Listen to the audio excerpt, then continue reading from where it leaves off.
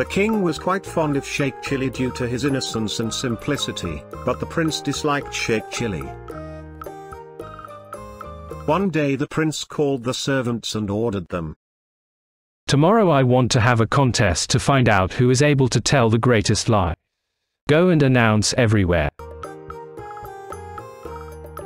The servant went to different villages and announced, "It is a golden chance to win the contest and become rich. I will think to tell the greatest lie. I will also participate in this contest." Why are you laughing? Mr. Sheikh, do you think that you are a very intelligent person and can win that contest? Yes, I will.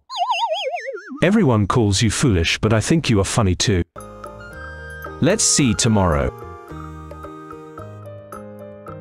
Next day people gathered and attempted to lie. One person said, I have seen huge ants, as huge as elephants. This is not a lie, it may be possible. I have eaten watermelon seeds, so there will be a plant growing inside me. This may also be possible. Sheikh Chilli then said, Your Majesty, may I come forward and say something?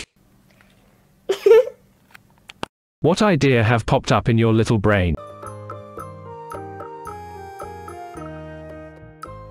You are the biggest idiot in the world, and the king should not crown you as the next king. The prince stood up in anger and called the soldiers. The prince then ordered the soldiers, Arrest this stupid man, I will punish him. But Sheikh said, Your Majesty, it was a lie. In fact, the biggest lie anyone can think of.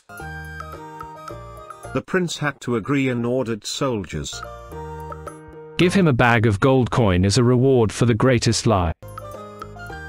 Everyone praised Sheikh's wit. One day Sheikh Chilli's mother had a severe headache.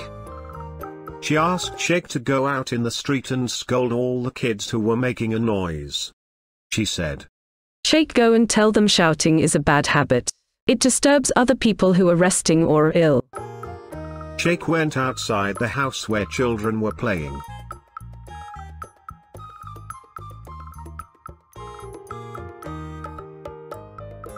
My mother is ill. Don't make a noise. This will disturb her. Go away. Go away.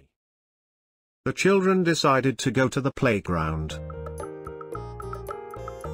That night a few thieves were planning to enter Sheikh's neighbor Aunt Fatima's house. At that time Sheikh was on his terrace dreaming as usual. He heard some murmuring sound coming from the side where Aunt Fatima's house was located. He thought, I should tell everyone that there are some thieves near Aunt Fatima's house. When he was about to shout, suddenly he remembered his mother's advice. Shouting is a bad habit. Shouting is a bad habit. Poor Aunt Fatima's house got robbed. The next day in the morning Sheikh's mother told him, Do you know Fatima got robbed last night? Yes, mother, I saw the thieves planning to enter her house. What are you saying? Why you didn't tell it to everyone? Mother, you said that shouting is a bad habit, so I decided to keep quiet. Oh God, what should I do with my foolish son? Subscribe, like and share the video.